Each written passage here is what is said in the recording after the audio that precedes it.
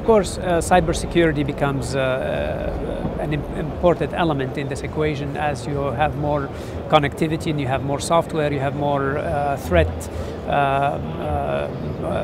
targets in the vehicle.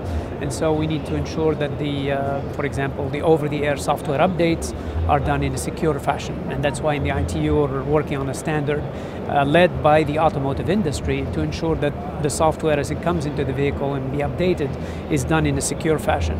So cybersecurity of the vehicle becomes an important element as we go forward.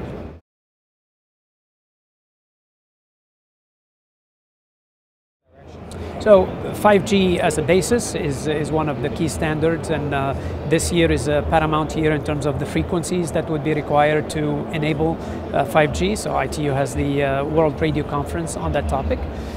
Beyond the connectivity in 5G, as I mentioned, there is the over-the-air software updates.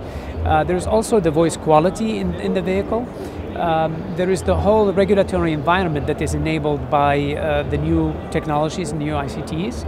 And the overall framework of a vehicle gateway. So we have a communication gateway in the vehicle and showing how you can take advantage of not only 5G but perhaps other communication technologies like satellites or Wi-Fi that might be available in the proximity of the vehicle. We have a focus group working on this vehicular multimedia specifically to look at the connectivity as well as the infotainment within the car.